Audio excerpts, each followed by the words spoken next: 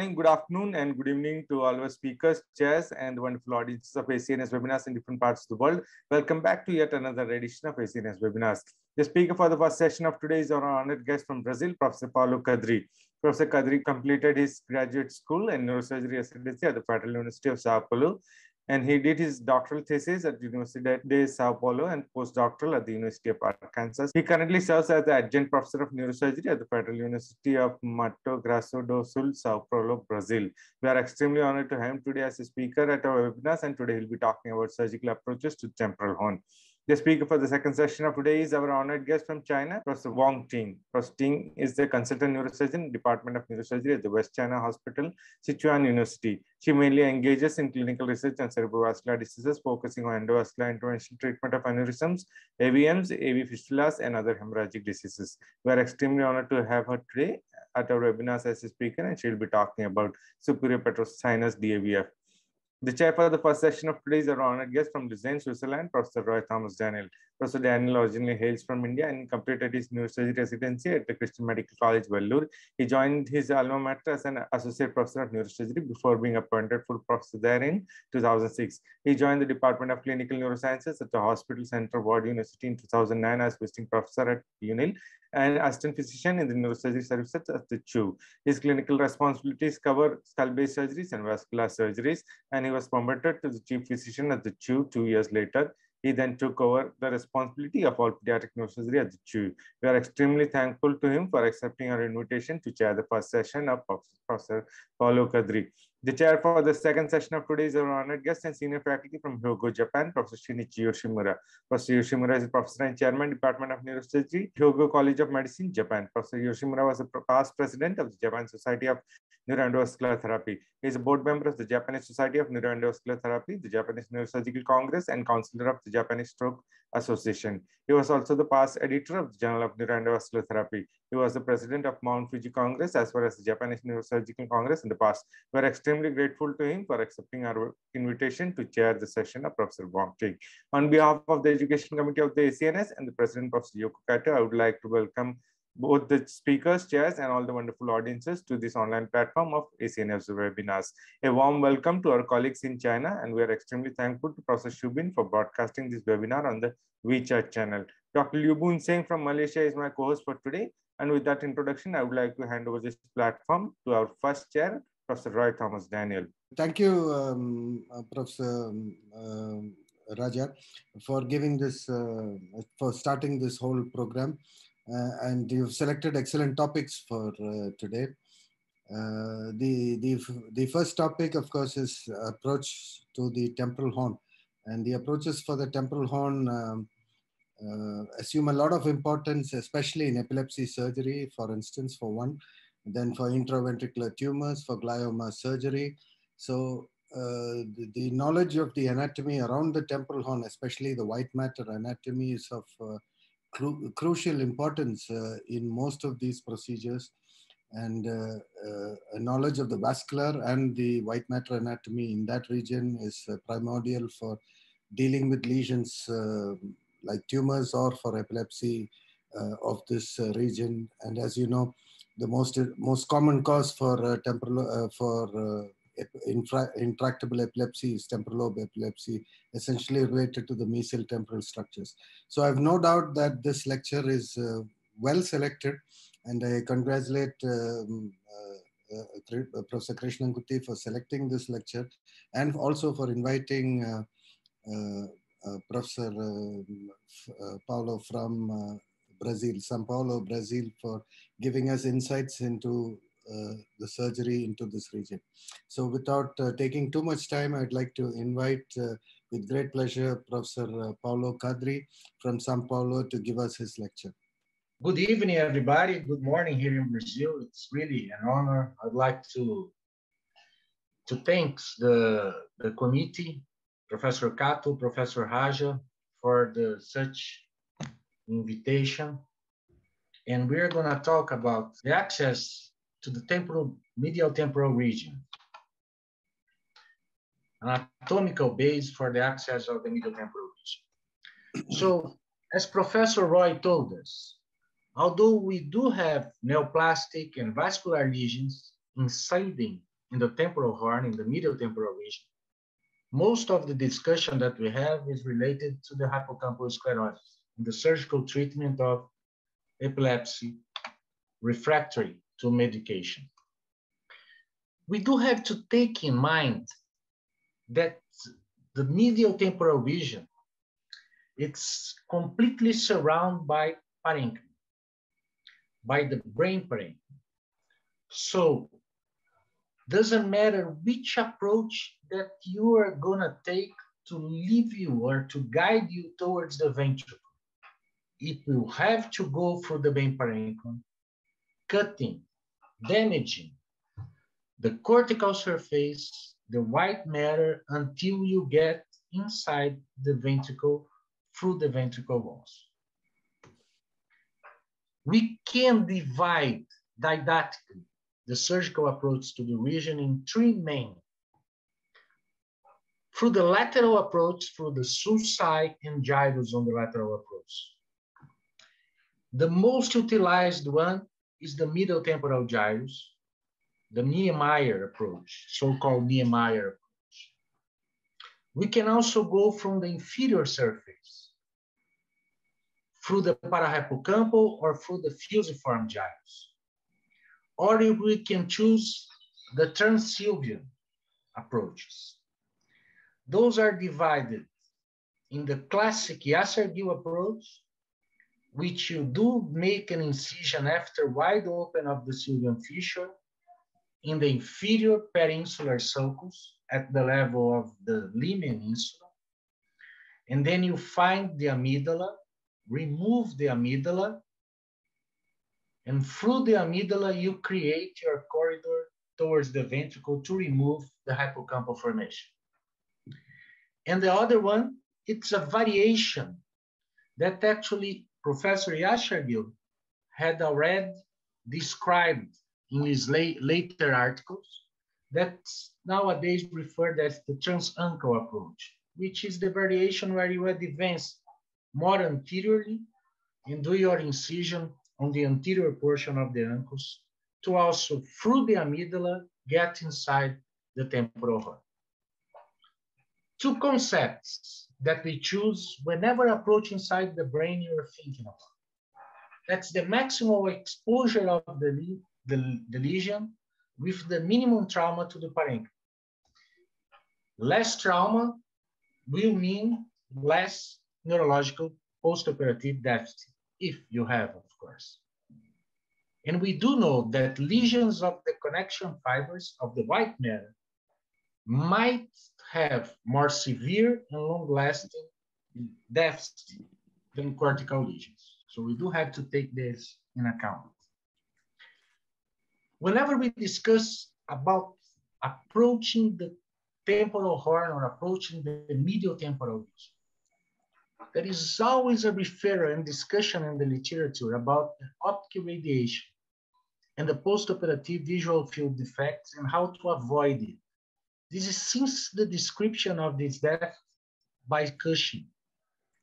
Now, we do have to take an account that whenever you're gonna do any of these approaches, you are facing long, short association fibers, commissural fibers, and also projection fibers. So this is a list of the structures that we do have to take in our mind. The short U fibers, the long association fibers on the lateral surface of the superior, uncinate, and occipitofrontal fascicle, on the inferior surface of the inferior longitudinal fascicle, and on the medial surface of the sphincter. The commissural fibers of the anterior commissure, and the tapetum of the corpus callosum. The projection fibers of the inferior and the posterior thalamic peduncle, and the temporal pontine tract. And of course, the goal of our approach or our treatment is the removal of the hippocampal formation and the amygdala. Now, the optic radiation is just a portion of the posterior thalamic peduncle. The rest of these fibers we do know that they are involved in memory, language, and emotional behavior. So, reviewing this anatomy, we do know that on the lateral surface, the cortical surface is the so-called neocortical surface. On the neocortical surface, once you remove the cortex, you're gonna face the short U fibers, the intergyral fibers. Those are very well developed and make the main bunco of the white matter on the lateral surface. On the medial surface, related to the limbic lobe and the limbic system, the U fibers are much less developed. Once you remove the U fibers, you go to the deeper layer, the association layer, the long association fibers. On the lateral surface, especially on the left side, the superior longitudinal fascicle is the language fascicle. It's the connection mainly in the language-related areas. We can divide it in an horizontal portion, on a vertical portion, and also in the so-called arcuate portion. Over the temporal horn, the inferior arm of the superior temporal horn, of the superior longitudinal fascicle, is the one that we have to take in account. And we do know that this is related not only to language, but also in all the spatial perception, and in some cases may also lead to depression in post-operative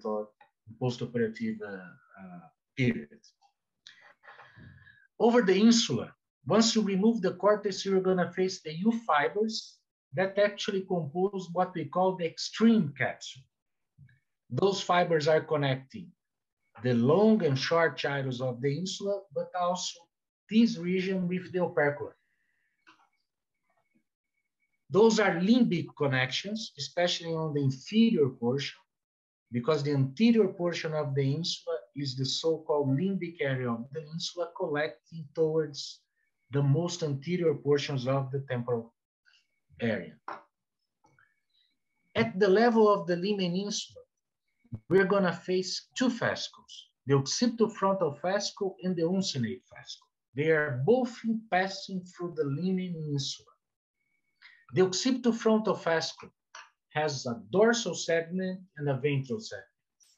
Both of them originate in the same prefrontal area, orbitofrontal and prefrontal area, and the dorsal segment goes towards the inferior parietal and superior occipital region, where the ventral segment goes in the inferior occipital and most posterior areas of the temple.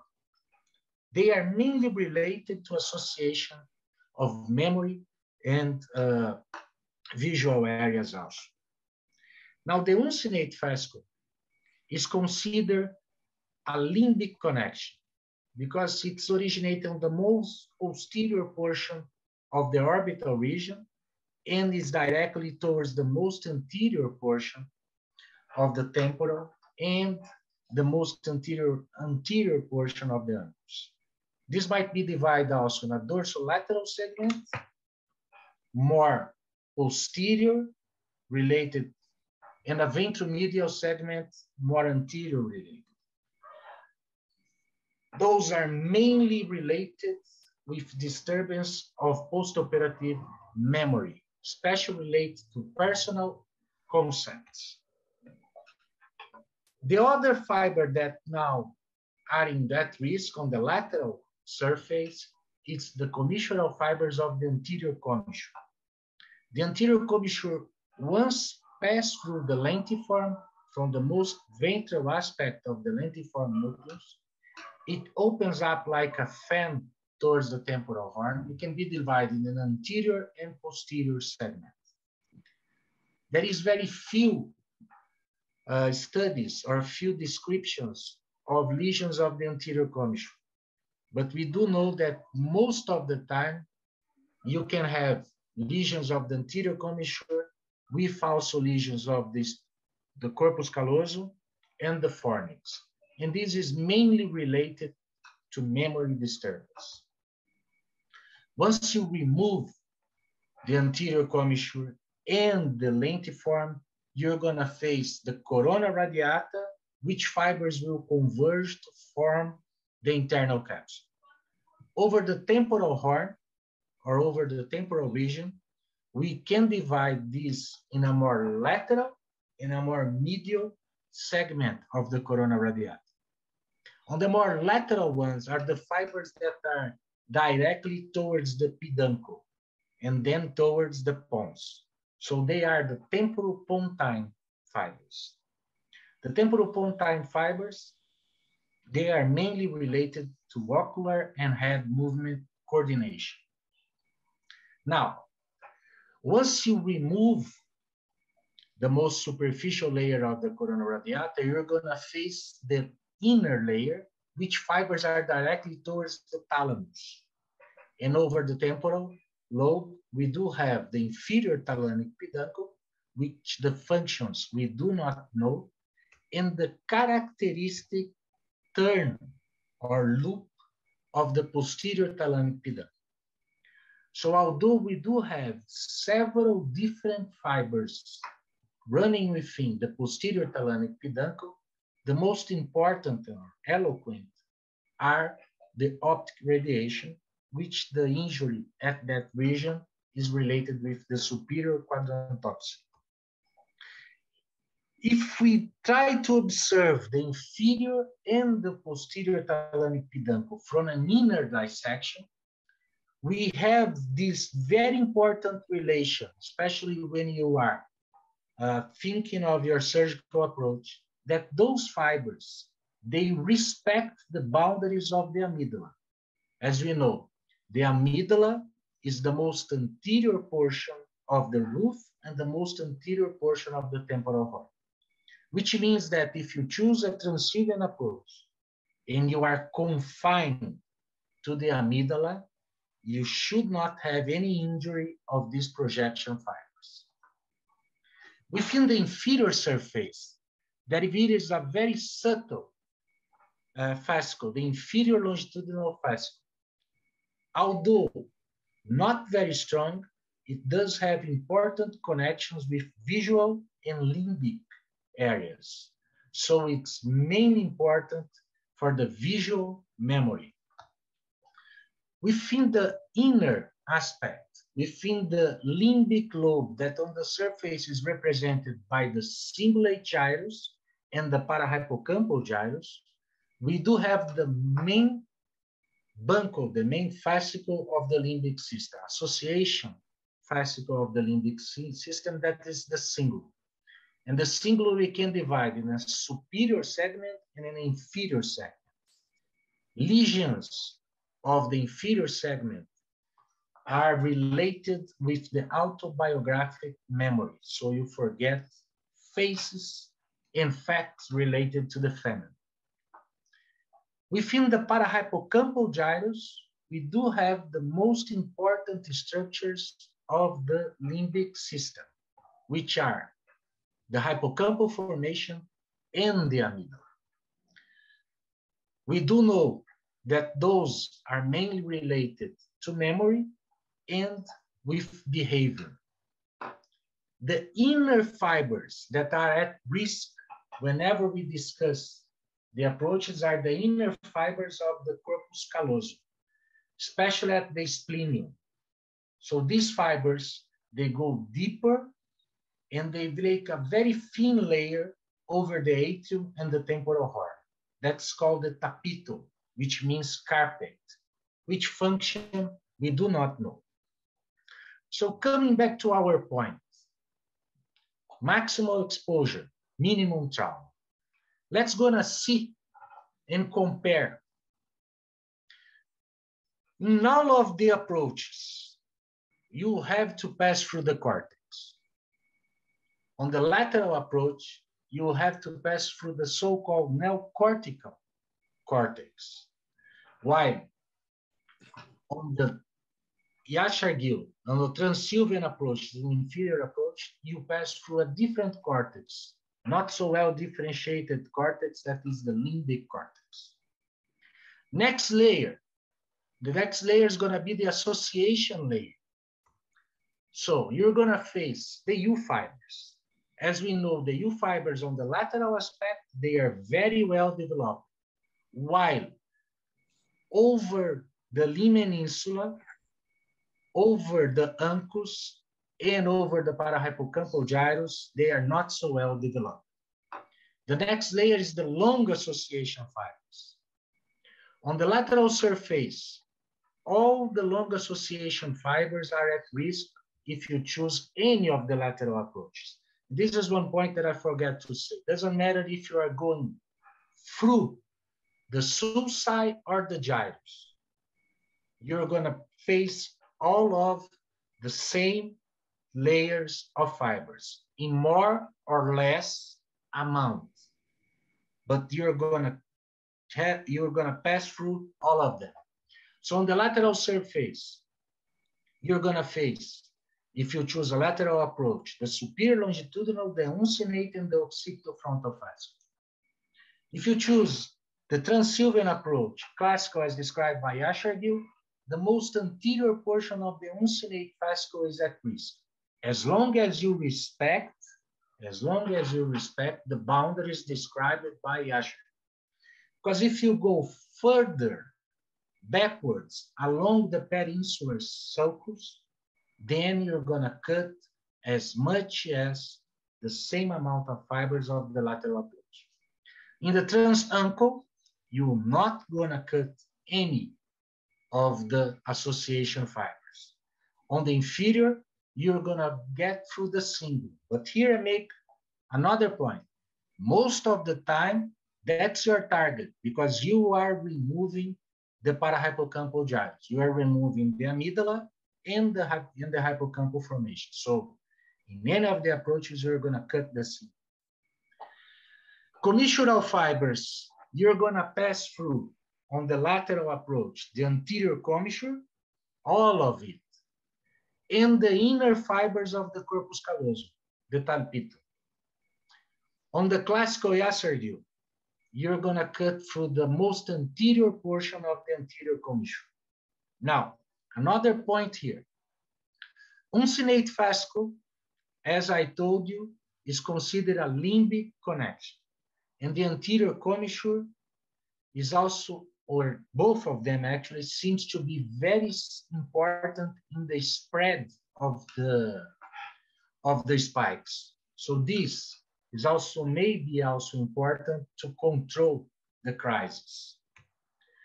Projection fibers on the lateral surface, you're gonna get through the temporal pontine fibers, and you also gonna go through the posterior thalamic peduncle. If you are confined to the limits of the amygdala, in the other all the other approaches, you are not gonna get through any of the connection fibers. And your goal is to remove the amygdala and the hippocampus, so it's to remove the anterior portion of the parahippocampal gyrus. So in all of them, you're gonna get through the single, the inferior aspect of the single. So taking this in account, now we have to consider the different lesions that might affect this area.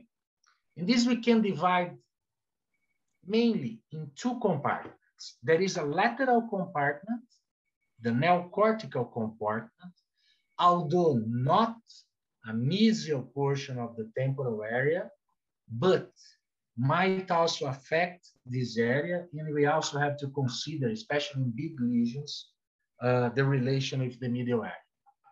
In the limbic compartment, the limbic compartment is exactly the parahippocampal gyrus.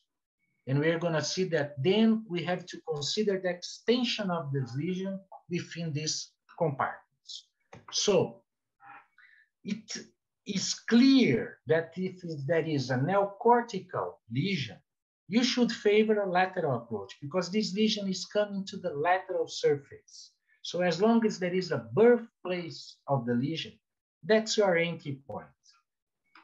Like in this case, this is a lesion that, although pushes the medial temporal region medial, it's related to the lateral surface. So logically, we should favor a lateral approach and get a pure lesionectomy through the lesion.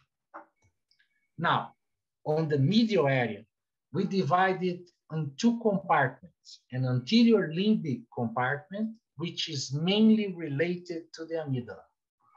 So in this case, I would favor the so-called transamygdalan approach that can be through the transclassical Yashardil, transsylvian, amygdala, or you can try to come more anteriorly in the so-called transuncal approach.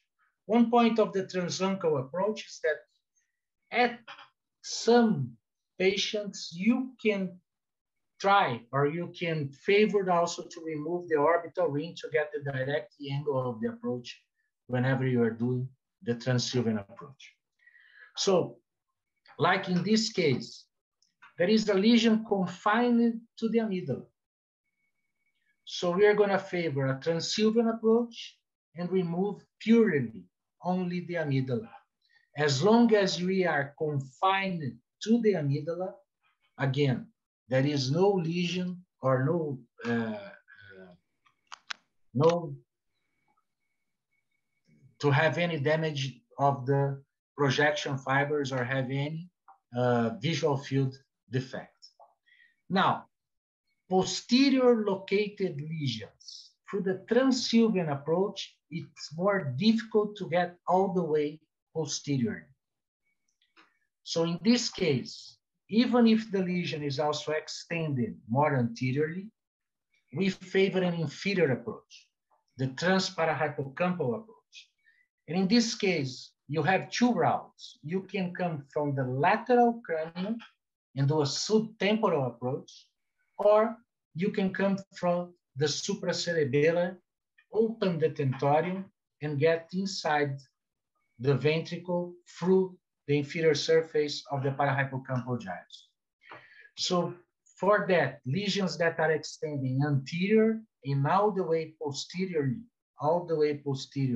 within the temporal, medial temporal area, we favor the supracerebellar tentorial approach. In the same sitting position with a slight modification described by Professor Ture.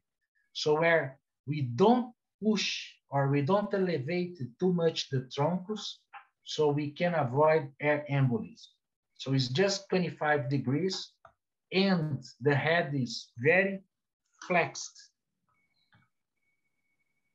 So in this case, you can remove from the most anterior all the way towards the most posterior portion of the medial temporal region without touching the neocortical surface or the inferior surface of the temporal lobe. So this is just the same patient. You can see that we can go all the way posteriorly and we don't put at risk any of the projection fibers in the same way. So the same way of thinking you can apply to other interventricular lesions. So like in the atrium or in the frontal horn.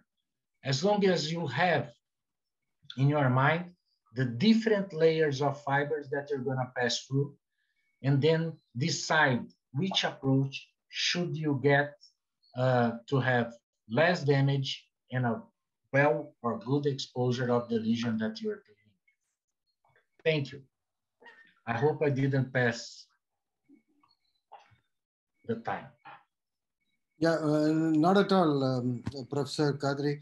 I thank you for an excellent talk. I was really happy to see the selection of the topic by Raja and Professor Yoko Kato, and the fact that they invited you to give this talk, because this is a very important talk, because primarily a lot of people who are trained in the, who trained before would just cut through the temporal lobe and reach the target. And neurosurgical education of late has been more reliant on neuronavigation and image-based surgery. And that, I think, is, while it's useful for surgery, I think neurosurgical education, which is based on image guidance, is in a way dangerous without knowledge of the white matter anatomy. Now, the knowledge of the white matter anatomy, we got it 80 years back when there was a technician in Basel, Switzerland called Klinger, Joseph Klinger, and he described it in the 40s in Basel during the Second World War, and in Vienna, work done in Vienna. And that atlas, which was published, has the same technique is what we use even today. So this is a technique which has survived for 80 years. And pioneers, big white matter specialists like Touré has trained a lot of people that I know, a lot of my friends, and there's an increasing acceptance for this technique, and it has persisted for 80 years, and that's extremely important to neurosurgical training. Fortunately, in the last few years, there has been a lot of development in imaging, in DTI, and there's no newer realization of the different tracks. There are new tracks being found, for example, the frontal ascending tract, for instance. So new tracks are being found. So that's one big advance which has happened. Another advance is the acceptance and the popularity that awake surgery has given to this specialty. So more and more surgeons are getting into awake surgery. And recently, actually, even hypnosis. So we also started using hypnosis for awake surgery. And what is the result of that is that the function of these tracks are now being more and more appreciated. And in your presentation, I was very happy to see for every single tract, for most of them at least, you precisely told us what the function of these tracts are. Now, whether we are able to identify during awake surgery or not, these are all things that are developing. So the neurosurgical education of the white matter anatomy, which is coupled with DTI and awake surgery, is a potent method to treat lesions in all parts, intraparenchymal lesions of all parts of the brain. And I'm really happy that you illustrated this very well. I just have one or two questions for you. Maybe you didn't have time to deal with that. I presume you're doing a lot of awake surgery. Could you give us some insights about what you would monitor during approaches towards the temporal horn when you do awake surgery? Yeah, I have to be honest with you, Professor. I don't do awake surgery. I prefer to do the patient in the classical anesthesiology. I don't do awake surgery.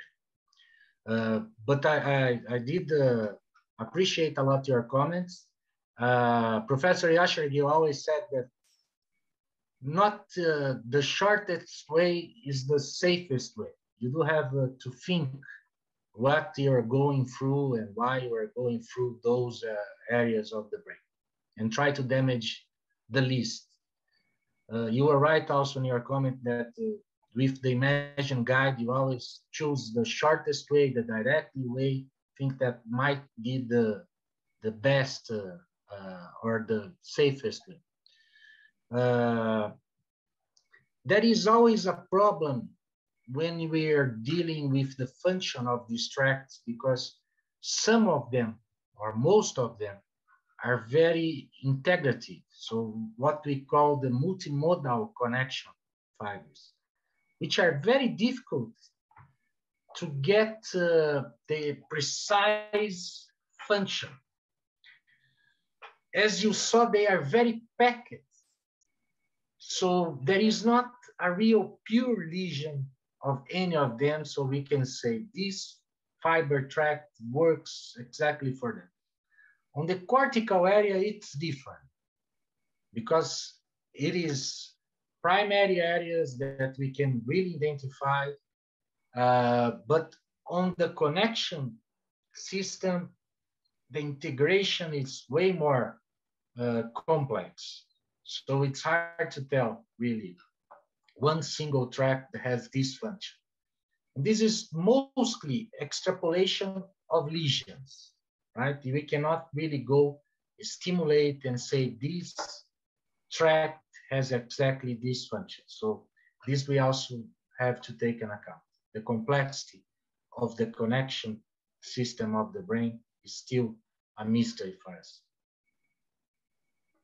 I just have one more question. I mean, for epilepsy surgery, maybe these are not that much of importance because we're going to remove parts of the mesial temporal lobe. Anything that avoids, generally it's accepted under general anesthesia, that if you avoid cutting through the optic radiations, the chances of getting a functional neurological deficit is small, really. That essentially depends on how precise your neuropsychological evaluation really is. But let's say you're approaching tumors, especially meningiomas of the intraventricular lesions.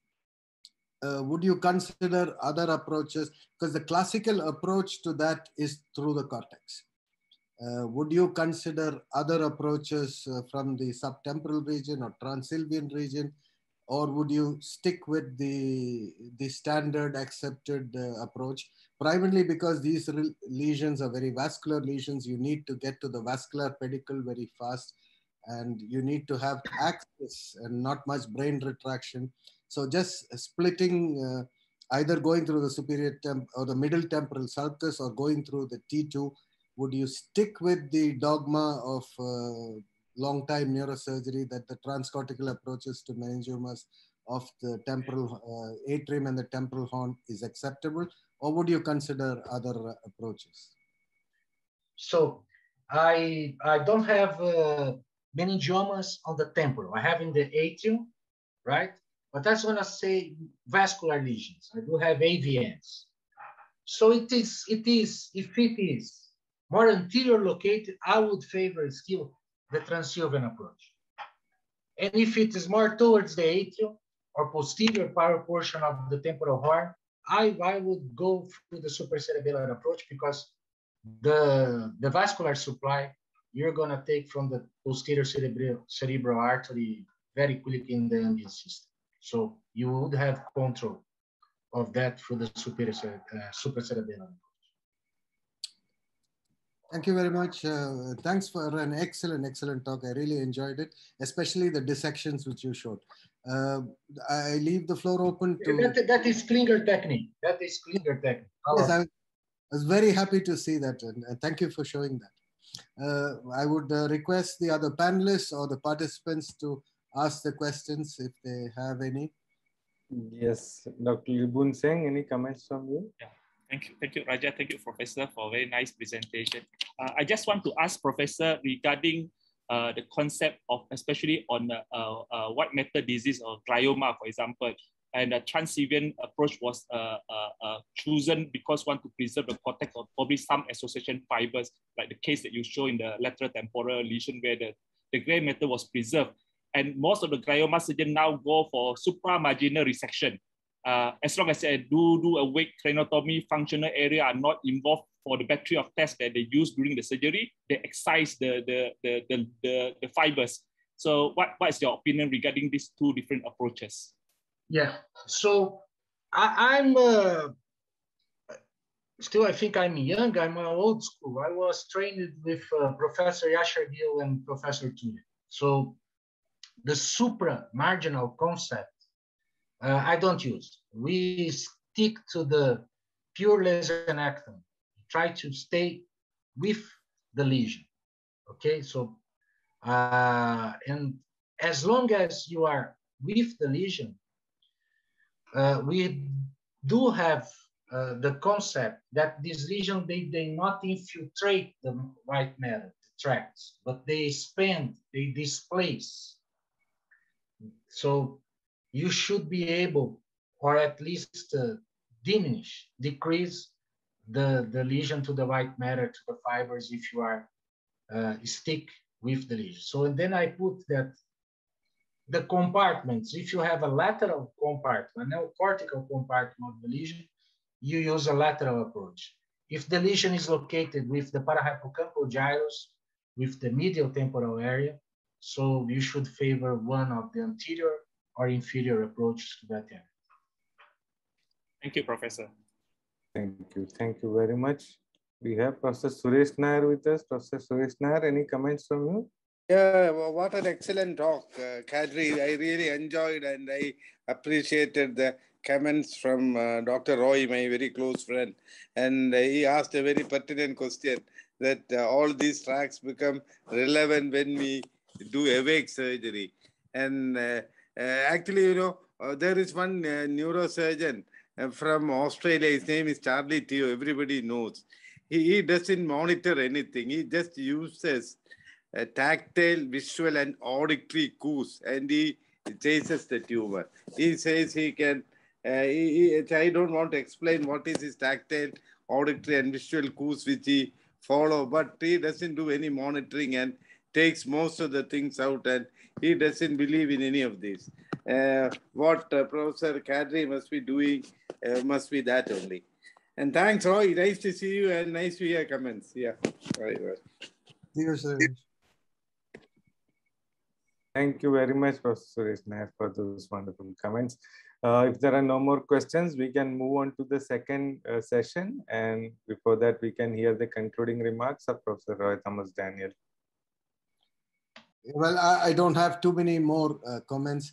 I congratulate Professor Krishnanguti and Professor Yoko Koto for introducing and giving us an opportunity to listen to this a brilliant lecture on a topic that's often ignored by the neurosurgical community, unfortunately. Let's hope more and more younger people get into understanding neuroanatomy in the right way and not being discouraged or not being distracted by just image guidance. Though image guidance should be used, I think neuroanatomy is the key. Thank you. Thank you. Thank you very much.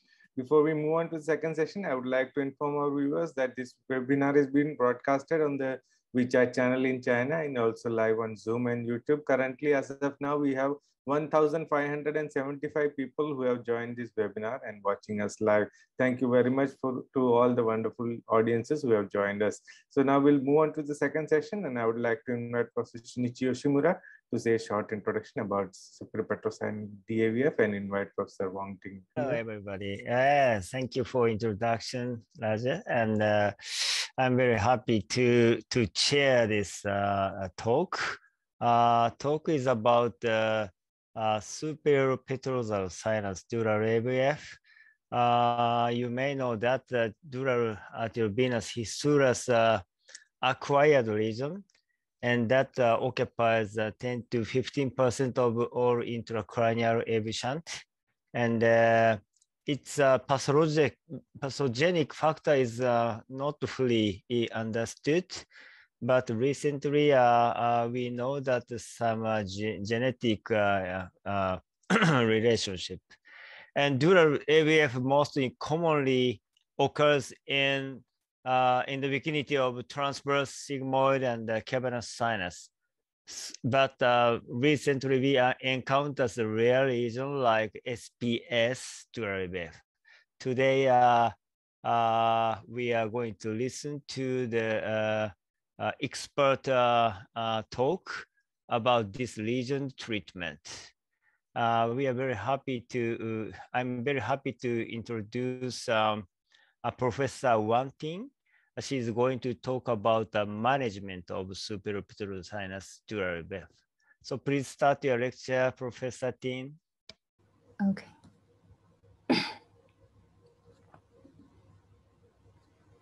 Good evening. It's my pleasure to share the experience of the treatment of superior petrosal sinus DAVF. According to Lawton's classification of tentorial DAVF, SPS DAVF belongs to the type E, of which the fistula point is often located at the collection of superior petrosal sinus and petrous vein. This picture shows the location of SPS. As we know, not everyone has a completely structure of SPS. Someone is not well developed, and normally the petrous vein will collect the anterior part of, will collect the blood from the brainstem and the anterior part of cerebellum. and then drain to the SPS by the Petro vein. But when a fistula occurred here, the blood flow will reflux into the tributaries of Petro's vein, and then reflects to the vein of around the brainstem and the cerebellum.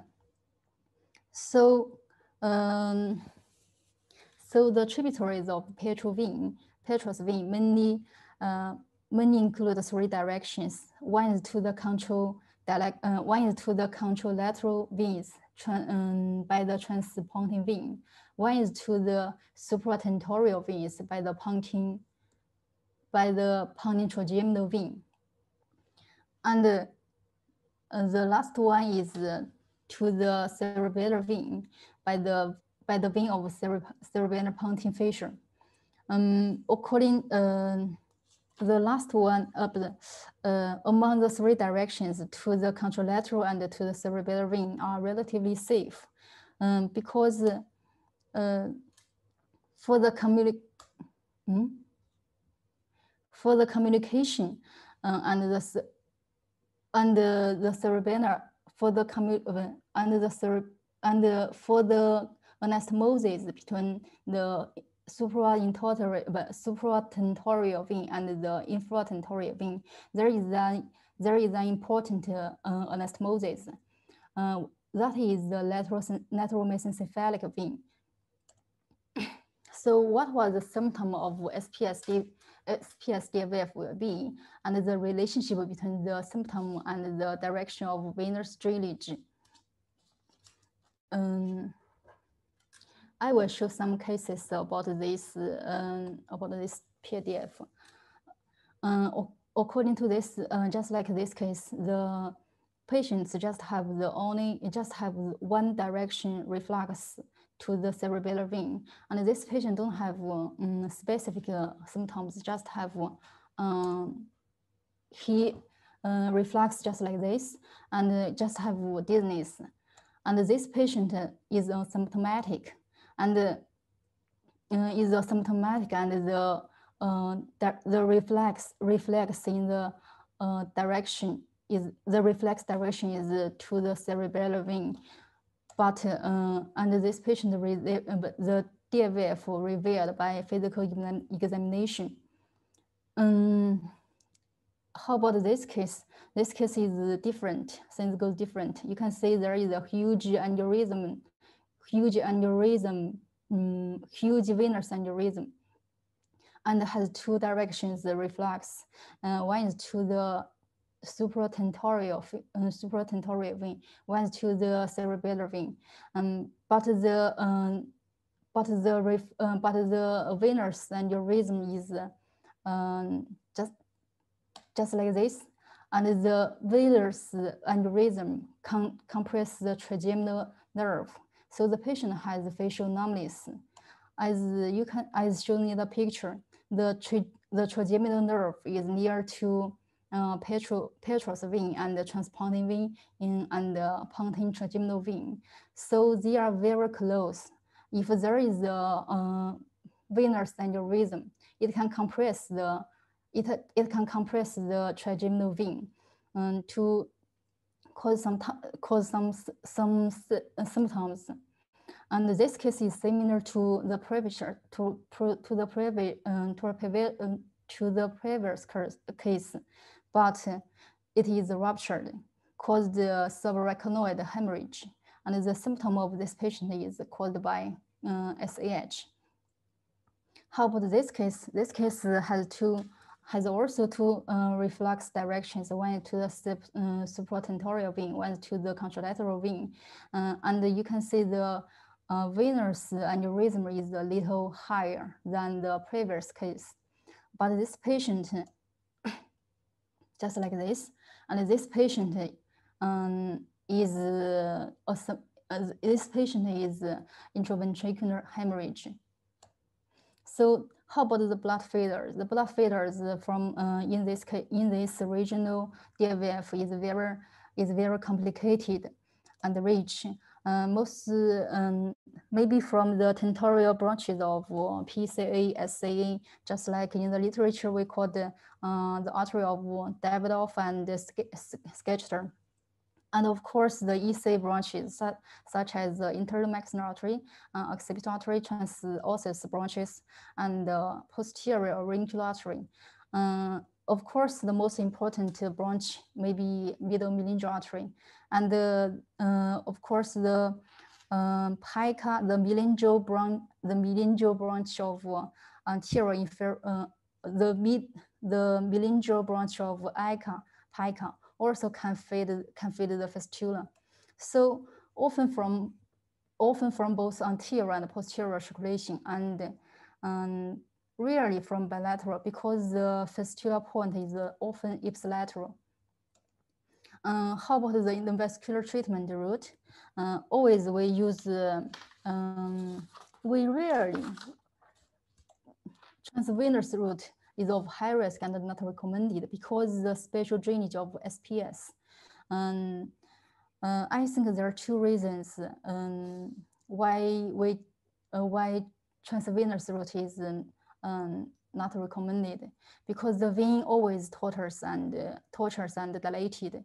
It is difficult and dangerous to place the microcatheter trans the dilated vein by straight sinus and sigmoid sinus. Second, the superior Petro sinus is not always well developed. Although it is well developed, the high flow will disturb the show of SPS. So transarterial route is frequently applied, and which artery is more preferred or commonly used in our center?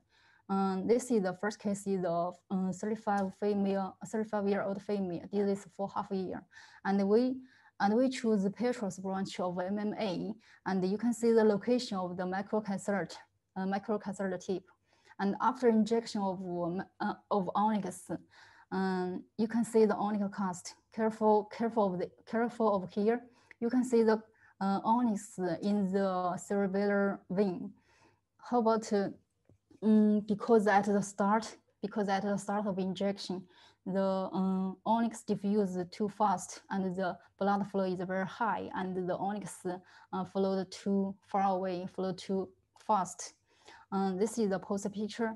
The fistula point, the fistula was occluded completely. This is the case 2, just like the previous case. We also choose the Petro's branch of MMA, and of course the fistula was occluded completely, but no. 1 year follow-up, no residual fistula and no recurrence. This case is 40-year-old male, and you can see the feeding artery is very complicated. This is the inferior lateral trunk of ICA, and this is from middle meningeal artery, Petro's middle meningeal artery from ECA, and you can see there here is pica in meningeal artery, meningeal branch of pica to feed in the fistula. We choose the sensory meningeal arteries. This is the super selective angiogram of microcatheter. Can you see here? Here is the fistula point, but here just a little like fistula point, but it is not the fistula point. It is the anastomosis between the sensory meningeal artery and the inferior lateral trunk of ICA. So as shown in the red picture, the onyx diffused at the start of inferior lateral trunk. If not recognized during the post-surgery, maybe the ICA will misembolize. So it is important to know about it, to recognize the anastomosis between the different feeding arteries. And this is the post angiogram just occluded. And this is a 47-year-old male, and you can see the feeding artery is a little different from the previous case. It is the meningeal hypophyseal trunk, and you can see the branches of internal maxillary artery, and here is the AICA. Here is the meningeal arteries of AICA. Of course, we choose the posterior branch of MMA, and the fistula point was occluded. This is a post-operation DSA. And this patient, we also choose the posterior branch of MMA, and this is the posterior. This is the procedure pictures of onyx injection, and this is the posterior operation. The fistula point, the fistula was occluded. But how we do during the operation? As you can see, here is the 44-year-old male for hemifacial spasm for 4 months, and you can see flow voids in the brain. You can see the flow voids around the brainstem in the MRI, and you can see. And you can see here is the inferior lateral trunk of ICA, and the MMA, of the ECA, and transosseous branch of occipital artery here, and maybe posterior auricular artery. And this patient is a specific artery feeder, just like this. In the anterior posterior artery view, just like here.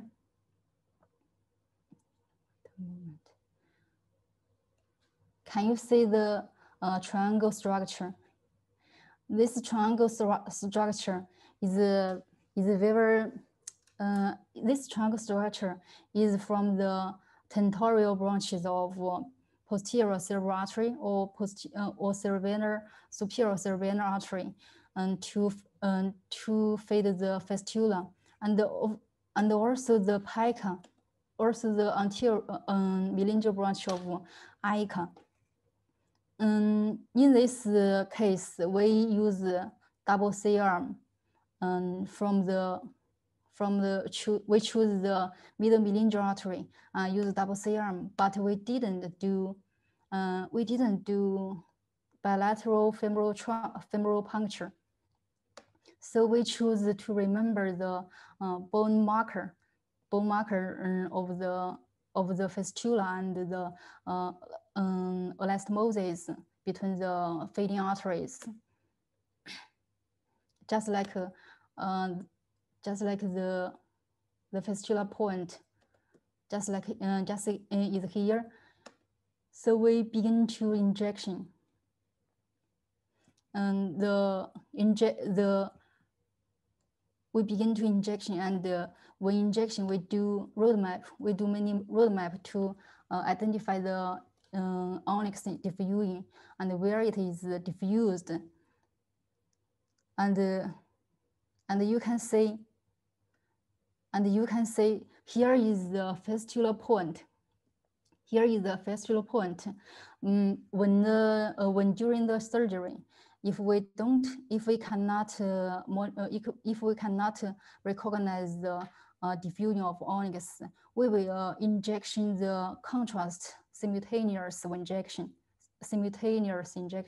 So this is the fistula point. So we can go on to injection, but should avoid it is goes too fast, go too far away,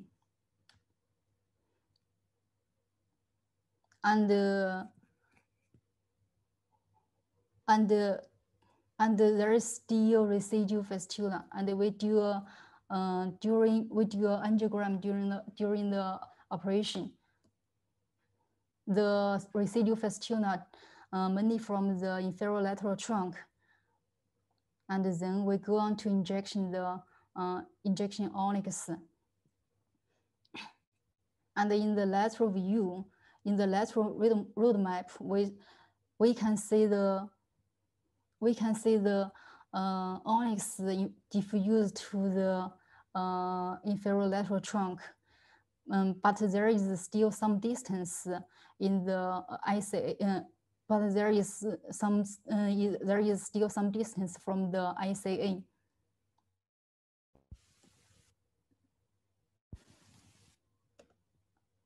And in the last, the onyx diffused to the posterior, and in the last we can see the onyx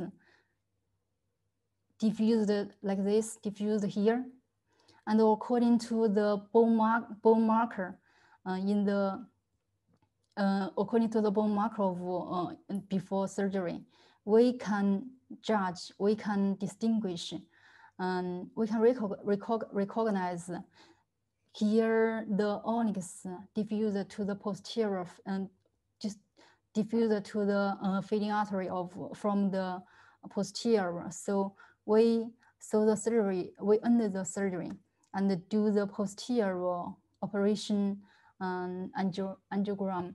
Show the fistula was occluded, and the triangle structure of vertebral artery, and before surgery, and now after surgery, the triangle structure is disappeared. There is no triangle structure anymore. So the fistula and the pica's branch is also no residual fistula. So the fistula was completely occluded. Here is a recurrent and residual fistula. The patient was 33-year-old male and dysfunction because of dysfunction of posterior cranial nerve. And you can see the flow voids in the MRI, and the flux to the vein is dilated and tortuous, which was posterior branch of MMA. And after the first procedure, there is still residual fistula. And 3 months follow-up, the patient is symptomatic, but the residual further increased.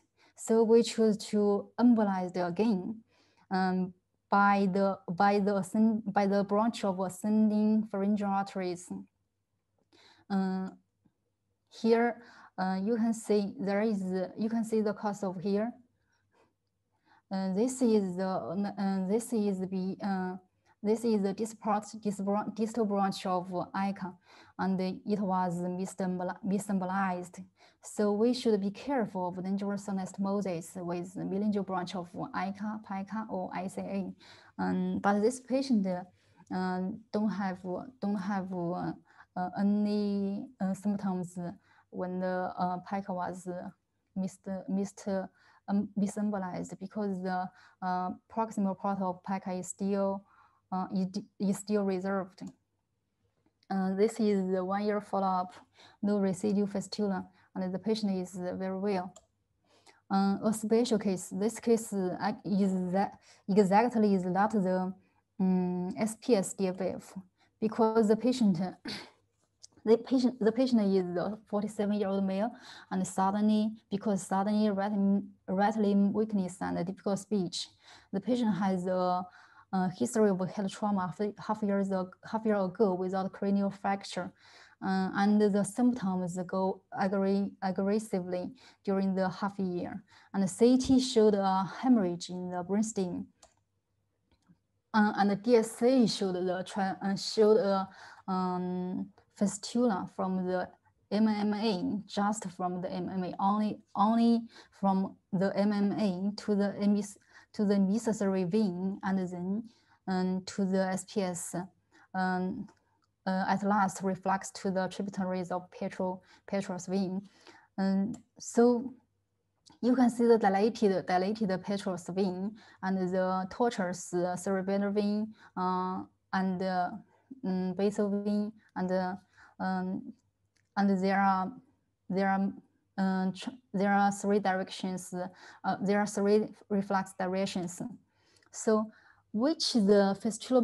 Where is the fistula point? We choose super selective of microcalcite. First of all, we place the microcalcite in the proximal of the MMA, and the fistula and the normal branch of MMA both were shown.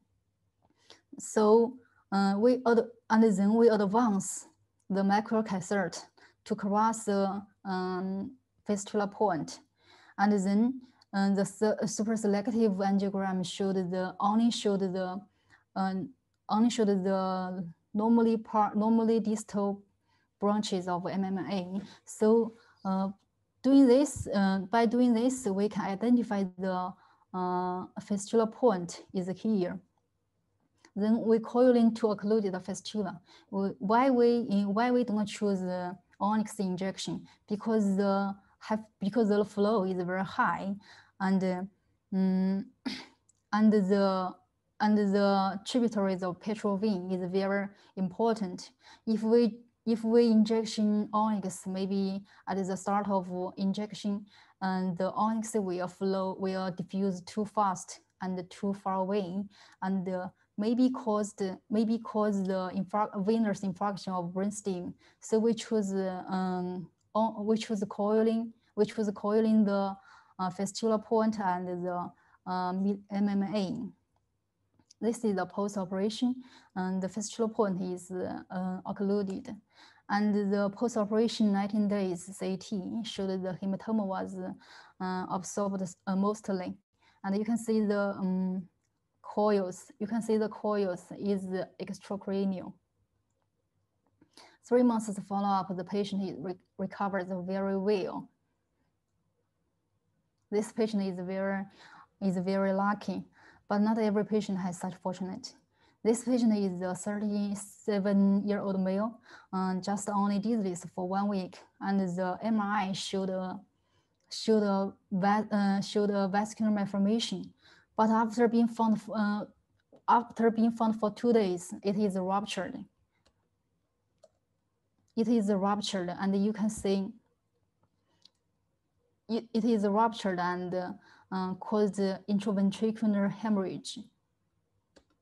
And you can see this here is the hematoma, and here is the rupture point of vein. The DSA revealed SPS DAVF, and you can see the rupture point of venous of the vein.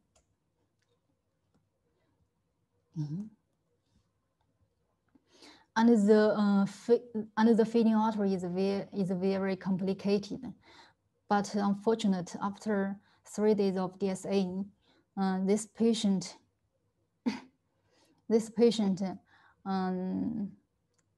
after 3 days of the DSA edema and hydrocephalus caused the sudden apnea.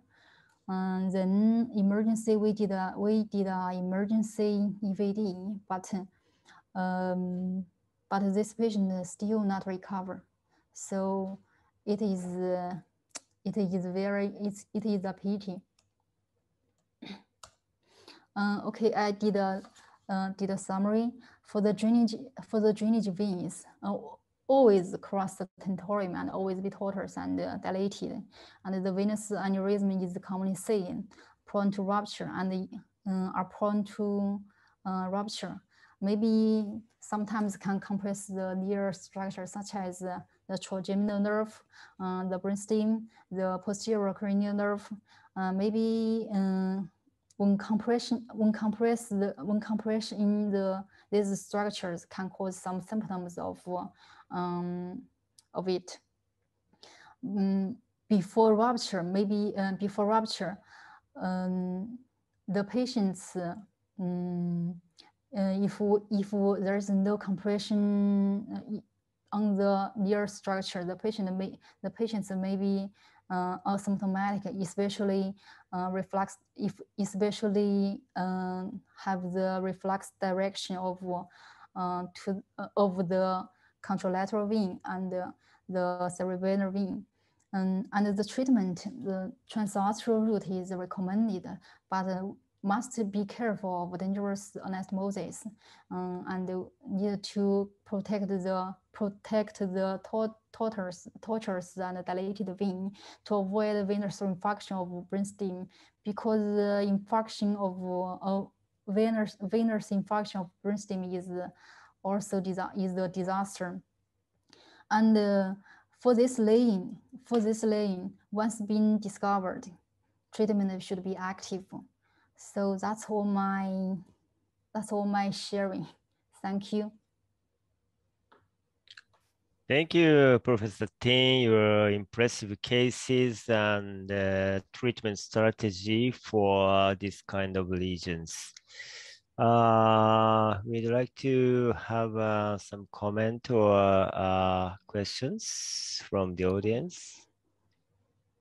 You may give your expert comments, Professor Yushi. Okay, sure. I have several questions. First of all, you presented a very impressive case suffering from a cerebral hemorrhage.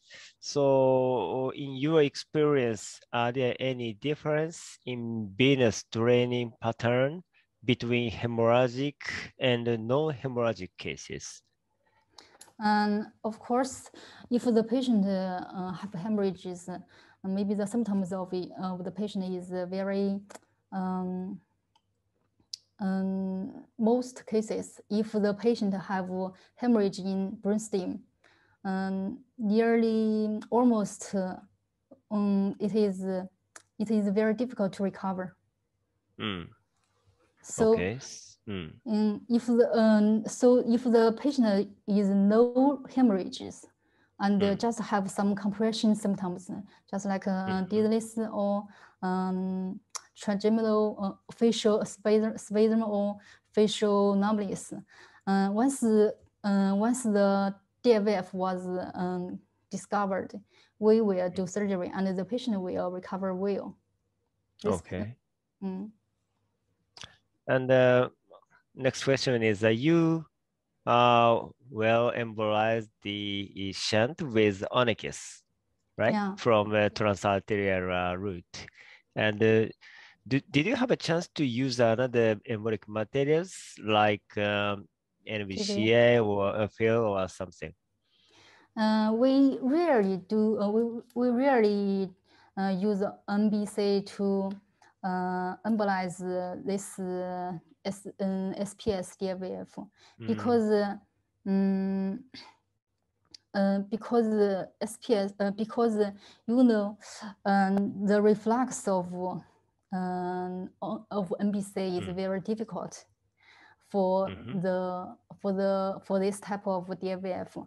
We always use NBC in the spinal DAVF.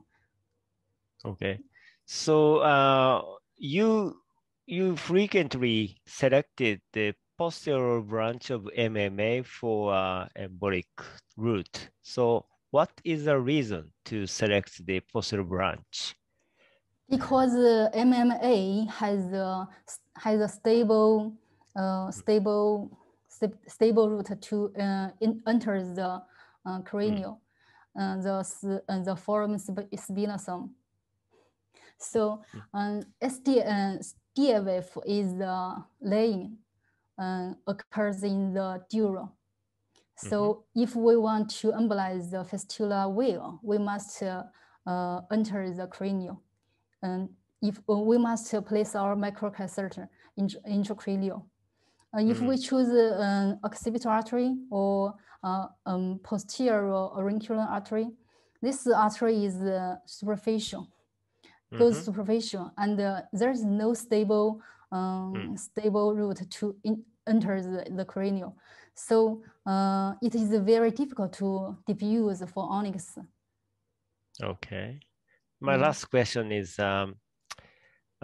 you mentioned you showed that the embolic material migrated to the another artery, right? So you said that it is important to avoid the embolic material migration to other important arteries through dangerous anastomosis. I totally agree with you. So my question is, you embolize some shunt through ascending pharyngeal artery or accessory meningeal artery. We sometimes are afraid of the cranial nerve palsy by injection of onychis or other embolic materials. How do you avoid cranial nerve palsy during transarterial embolization? As we know, the ascending pharyngeal artery will feed the posterior cranial nerve. Sometimes it will cause the neural nerve will cause the feeding artery question of neural nerve. But as we know, ascending pharyngeal arteries has the branches of meningeal and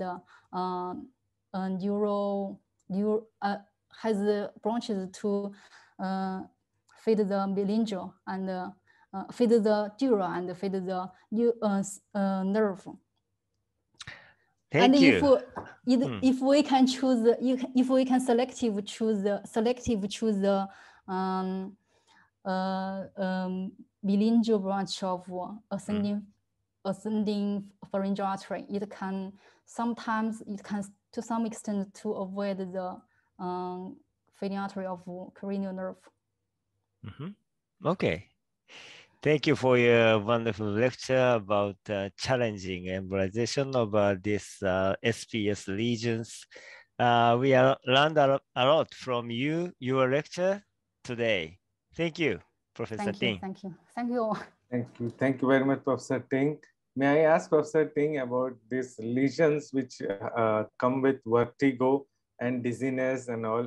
How quick does it recover after your embolization procedure? How to quick? How the patients recover after this procedure? Is it immediate recovery from their vertigo and all, or it takes some time to recover? For which case to recover? For patients with vertigo, one case you showed patient had some vertigo and all. Because it is a traumatic case. Actually, the fistula point is not is exactly the SPS DAVF. And this patient, when this patient go in the hospital, the patient is in coma. First of all, the limb weakness is aggressively, and when he came to in the hospital, he is in coma.